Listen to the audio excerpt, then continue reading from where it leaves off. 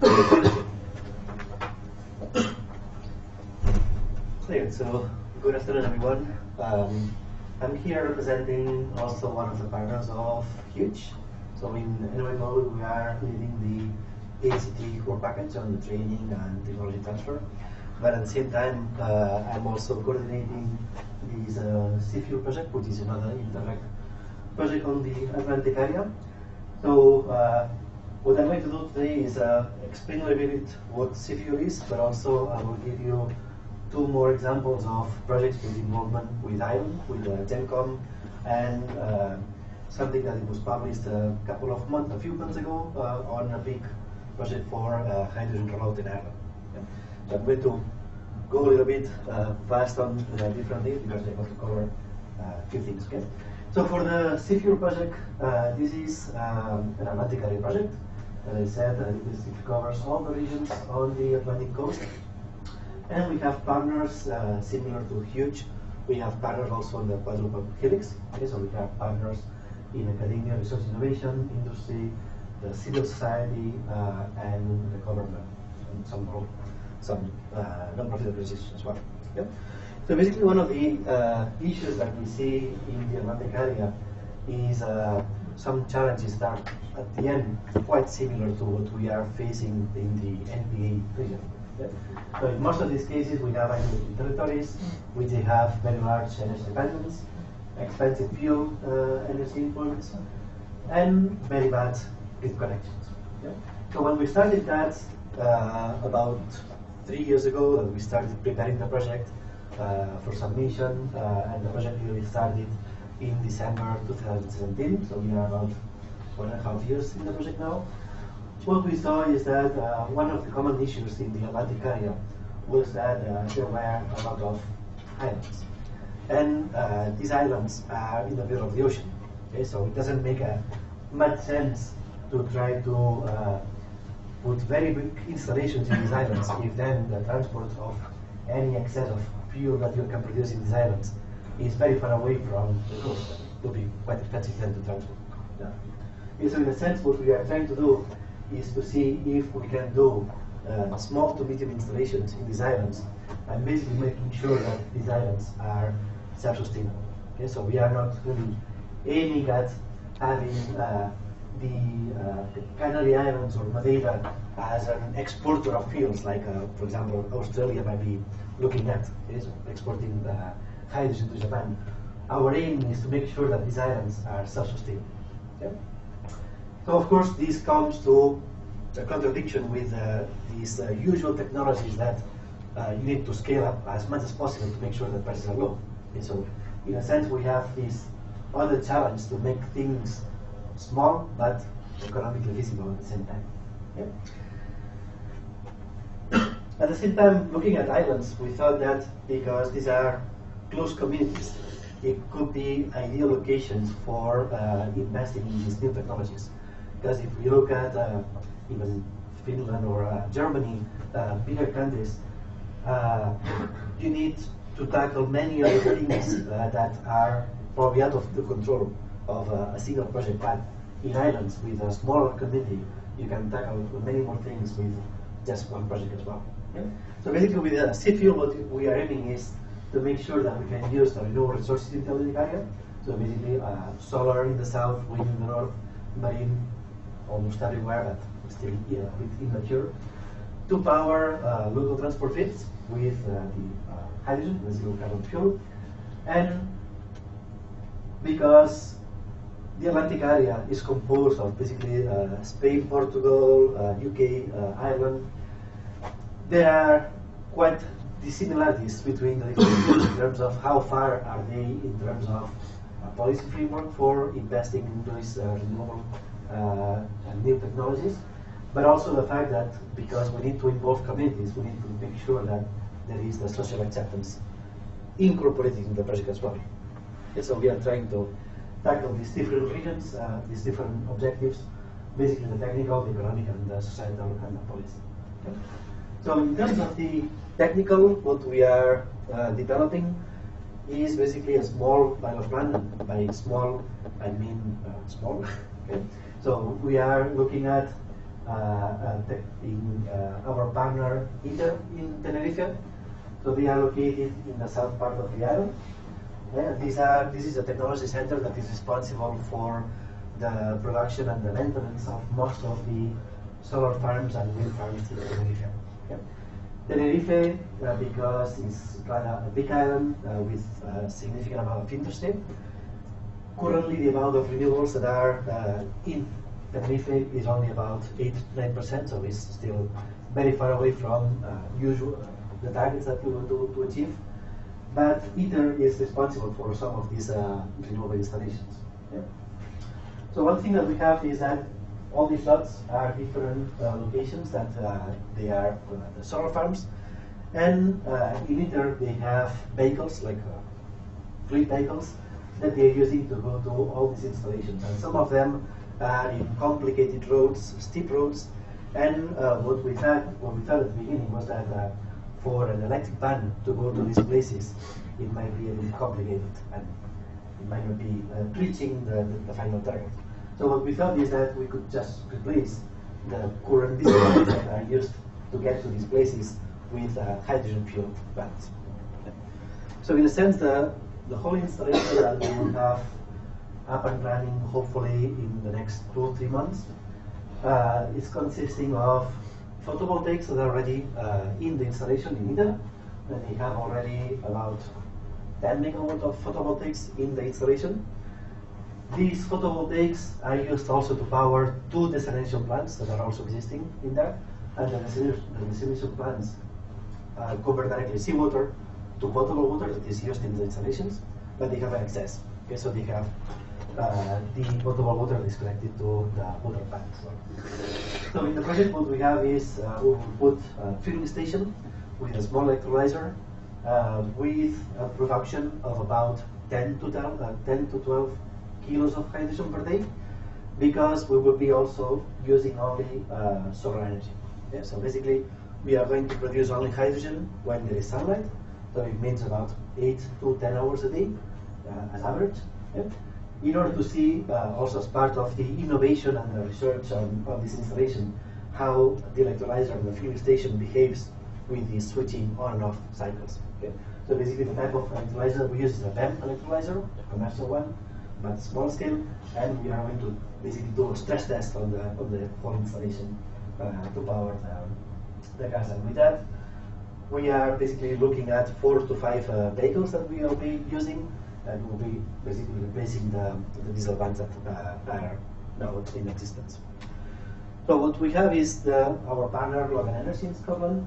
They are the ones that are producing the filling station, and they have this container with all the different bits and pieces of the installation. So basically, the only thing that we need to put is a water source, potable water source, and a plug, and then a drain for the excess of water that is produced.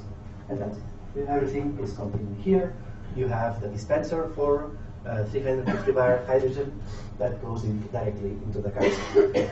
The cars that we'll be using are also a bit unusual, I would say. They are not commercial vehicles because they are not commercial vans running on hydrogen now. So what we are looking at is using this Nissan ENV, this electric car, and what we are going to do is to convert this electric vehicle to a hydrogen powered car. Okay, so basically what we'll have is that we will have a small hydrogen tank, a fuel cell of the car, and with that we can extend the range and the power of the vehicle so that there is no problem to get to these installations in the middle of the mountain. Okay? In terms of the other regions of the partnership, so basically these are the pilot plant will be only based in Tenerife, but we have also partners in Madeira in Portugal and in the Islands in Ireland. So in these 2 regions, what you're looking at is how to produce hydrogen the best way and how to use it the best way. Yeah? With the challenge that when you're looking at islands, the geography, the location, the characteristics of the islands are very, very different. So at the end, you cannot have one solution only for a different location. You need to have almost like a bespoke solution for each of the locations. So with the islands, for example, one of the issues that we have seen since we started the project is that about 90 to 95% of the land is heritage protected. So that means that you can put photovoltaics, you can put wind farms, you can put anything on land to produce hydrogen. Okay? So in a sense, what you need to do is try to find other solutions. At the same time, for the islands, because they are very small, they are only about 800 inhabitants, is the biggest one, it doesn't really make any sense to have cars running hydrogen. With electric cars, it's more than fine. But on the other hand, driving passenger ferries to go to the islands are a big thing. And they did also an energy master plan a few months ago. And basically what they saw is that in summertime, in particular, when there is hordes of tourists going to the islands, about 90% of the CO2 emissions of the islands are coming from the passenger ferries. So there is an opportunity there for maritime hydrogen. In Madeira, we have also something completely different. So within the middle size between the islands and Tenerife is not as industrialized as Tenerife.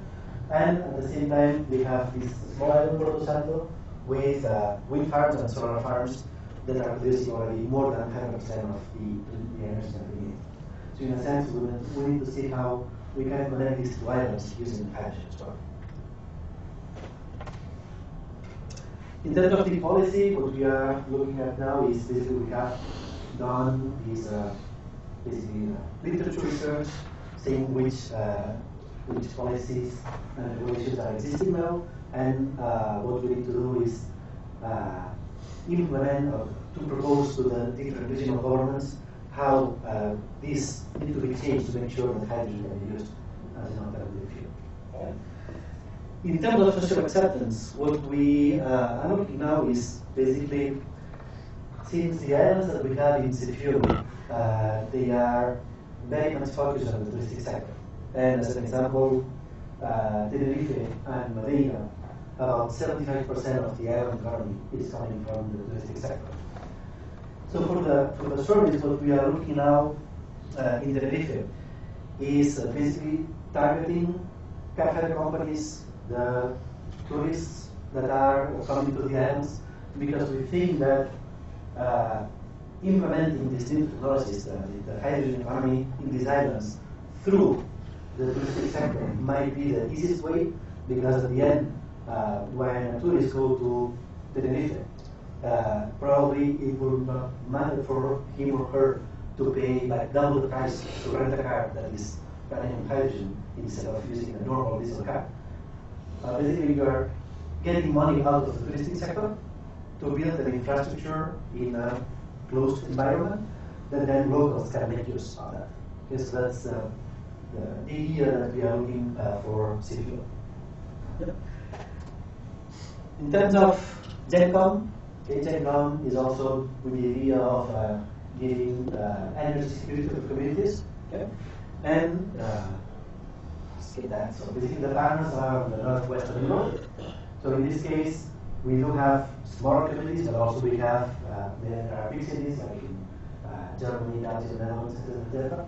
So in this project, what we are looking at is 3 different pilot plants. This project is now in the starting the 3rd year already, and they are a bit behind on the different pilot plants. But what we are looking at is 3 different pilot plants with 3 different renewable resources and 3 different end uses for the hydrogen. Okay, so there is one that is using bioenergy to produce hydrogen and use this hydrogen for heating. The second one will be to use solar to hydrogen for transport in Germany. Okay.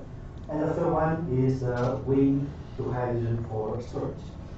At the same time, in the plant for bioenergy, so this is in Westlands in Scotland, what they are trying to see is how they can get some value from the oxygen that is produced in the electrolysis process as well. So they are coupling this with fishery, with agriculture, to make sure that they can use and get some value out of the oxygen as well. So these are basically the deliverables of this project. Okay. And one of the main things that they are looking at is basically producing what is called a decision support tool. So what they are looking at is trying to get which is the best connection between producing and end-use and application of hydrogen in different locations, so that investors can see an opportunity for investing on these locations. Okay. And just to finish, I want to give a small overview about an initiative that started about a year ago in Ireland, and it's called the Hydrogen Mobility Ireland. So this is based on conversation of companies mainly, and just put that on the partners that are involved in the hydrogen mobility group. So as you can see, there are car manufacturers, there are energy producers, gas producers, electrolyzer companies, etc. So these are big companies that are members of this group, and what they are developing is in conjunction with the People from Income and the Hydrogen Ireland Association. They are building up almost like a roadmap for the deployment of hydrogen for mobility in Ireland. So in a sense, the mission is to have this strategy to introduce hydrogen, and they have done a report that was published about a month ago on three-step phase of introduction of hydrogen in Ireland for mobility. So in terms of the specific aims, basically to facilitate the production of low carbon hydrogen, so we are looking at only at green hydrogen in Ireland, to facilitate the rollout of the hydrogen infrastructure, and also evaluating the use of fuel cell electric vehicles basically in cars and buses now. Yeah. And this is an all-Ireland cooperation, so it's Republic of Ireland and Northern Ireland. And the way that we are looking at is basically that, and of course it's coming from Toyota, okay, for urban mobility, it's clear that for electric vehicles, will be there is no competition in that. But for anything that is light commercial vehicles or longer fleet, or basically or fleets like taxis, it looks like fuel cell cars are the way to go. So basically the plan that they have developed is on these different steps. So now until 2021, 2022, 2024, and then from 2030 onwards. And what they have is basically these different phases. So they are now in the demonstration phase, which is basically trying to contact the right people, okay, trying to get government support, trying to get bus operators, fleets of cars, companies, all the companies involved in that, in the rollout of the project. By 2022, there will be the first phase. That will be the first installation of refuelers. Basically, also, this sort of 2-3-year gap is what is needed to get all the permission, the planning permissions for the refueling stations. So that's why they have this sort of different marks. From 2024 to 2030, there will be the second phase, which will be basically trying to expand the infrastructure to other places apart from the bigger cities. And this is what we have seen in this map. Okay, so this is a map of Ireland. Basically, Dublin and Belfast are the two major cities, so this will be in the phase one, the location of the first refueling stations. And there is already projects approved for 2 refueling stations, one in Belfast and one in Dublin, with a couple of buses that are running through that. And from there, on the second phase, it will be basically moving out of the cities, following the motorways that are already existing. Okay, so this is the rollout plan, again, only for cars and buses on main cities. Okay. So that's all from my side. And as an example, yeah, for the first phase, what we're looking at is 30 buses in Belfast and Dublin, 50 cars and 10 buses. And basically the 50 cars that they are looking now for that is mainly targeting company fleets. So these are not cars for private users, but for companies. Okay. So that's it from my side. We have to answer.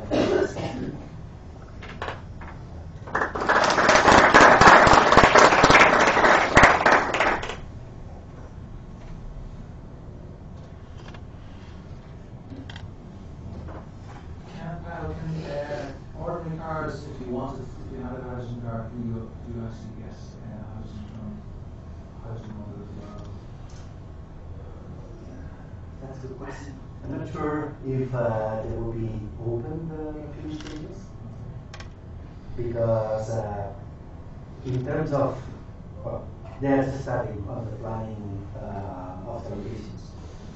So I suppose that it will depend on how difficult the government is putting the rollout of these refuelers, because if it gets too complicated to put filling stations in public spaces that anyone can go and refill the car, then it might need to go to a more private location. That's why, in terms of the cars, they are also looking at more private place.